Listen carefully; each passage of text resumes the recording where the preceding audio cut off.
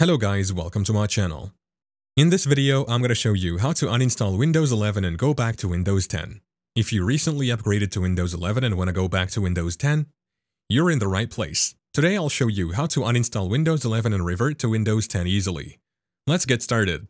Before we begin, make sure to back up your important files.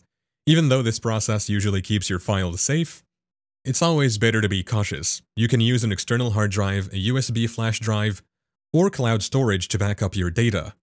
You can only go back to Windows 10 within 10 days of upgrading to Windows 11. If it's been longer than 10 days, you'll need to perform a clean installation of Windows 10. Click on the Start menu and select Settings. You can also press the Windows key +I to open the Settings window quickly.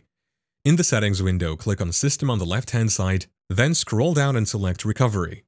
Under the Recovery options, you'll see a section called Go Back. If you're eligible, you'll see a button that says Go Back. Click on it. Windows will ask you why you're going back to Windows 10. Choose a reason and then click Next. You might also get a message asking if you want to check for updates. Click No thanks. Windows will ask you if you want to keep your files. Choose the option that suits you best. If you keep your files, your personal files will remain, but you may need to reinstall some apps and programs. Finally, click on Go Back to Windows 10. Your computer will restart and begin the process of reverting to Windows 10. This may take some time, so be patient and let your computer do its work. That's it, you've successfully uninstalled Windows 11 and gone back to Windows 10. Thank you for watching.